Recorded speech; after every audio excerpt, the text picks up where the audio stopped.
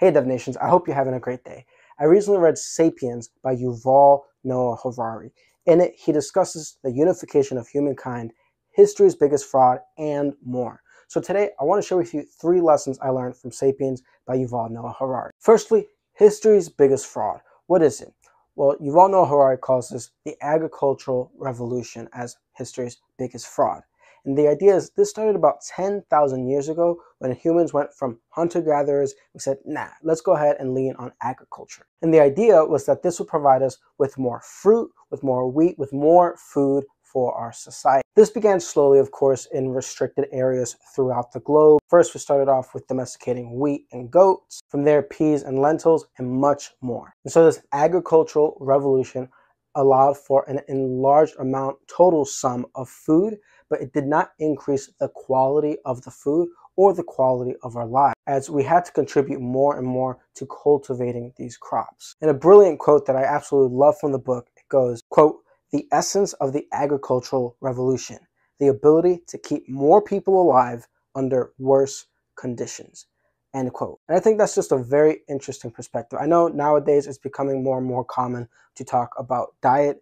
And so I just thought this was an interesting perspective. Oh, around 10,000 years ago, this was the time point where we started transitioning from these very high, dense, nutrient-rich foods to agriculture where it wasn't as dense in vitamins and nutrients. As when we learn about history, we learn about agriculture and how because of agriculture, we can go ahead and feed more people. But I've rarely ever heard it discussed as even though we could feed more people, it actually took a toll on us as humans because it wasn't as densely nutrient, nor we actually had to put in more time to develop these crops. Next lesson is the unification of humankind. And so because we had this agriculture, this boom in agriculture, we eventually were able to start developing cities. And within these cities, we were able to then develop specializations because we were able to stay in one place and actually develop connections and develop deeper knowledge instead of moving around prior to agriculture. And because of these specializations, this eventually created a demand for some sort of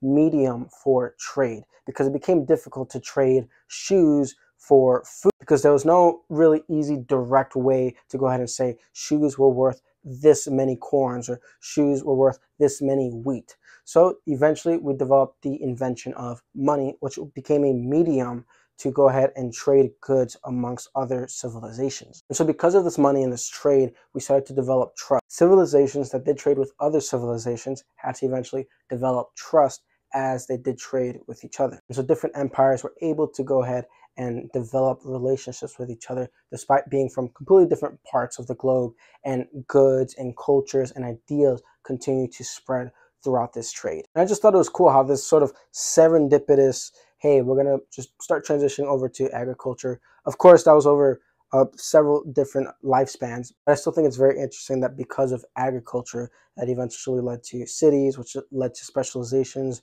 which led to trade, money, and trust across civilization. It really had this really large domino effect on the world. And the third lesson is the willingness to admit ignorance, and this is because of the scientific revolution. The main premise is that no concept, no idea, or theory is sacred or beyond challenge. And this really turned the way we thought as a civilization. Instead of accepting, oh, these are the things we know, we eventually started saying, what are the things we don't know? That is what we should focus on. We should embrace the fact that we don't know really much of it about anything and start investigating more about that. Because the previous way of thinking, I know it's tough to think about how humans thought 500 years ago, 1,000 years ago. But according to the book, a common mode of thinking was, oh, because we don't know enough about that, that's probably just not important. And the exact example they use is how spiders weave their silk, how spiders develop their webs, right? There wasn't much information about it, and so the main consensus was, that's not important.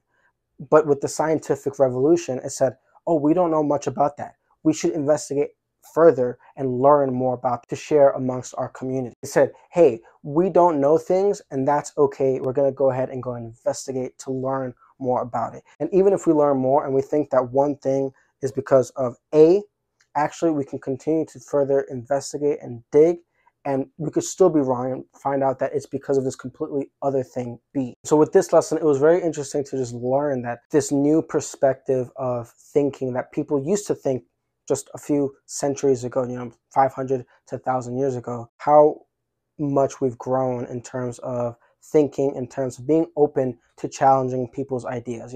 We can still be wrong, but we embrace the fact that, hey, we don't know everything, so let's go ahead and investigate. And if we learn more, great. And if I want to challenge you on your mode of thinking, that's cool. We're going to be respectful about it, but we're going to go ahead and investigate and share these ideas so we can both come out learning from our battle of knowledge together, a battle of wits. So the 3 lessons from Sapiens by Yuval Noah Harari are history's biggest fraud, also known as the agricultural revolution, the unification of humankind, and how really money and trade allowed for civilizations to come together, and the willingness to admit ignorance through the scientific revolution, and how this allowed for civilizations to challenge each other, no matter the idea, no matter the concept. If you're thinking about reading Sapiens or have recently read Sapiens, please feel free to comment down below your favorite takeaway, your favorite quote from the book. Always love to hear from the community. Remember, today's a great day to have a great day. So have a great day, and thanks for watching.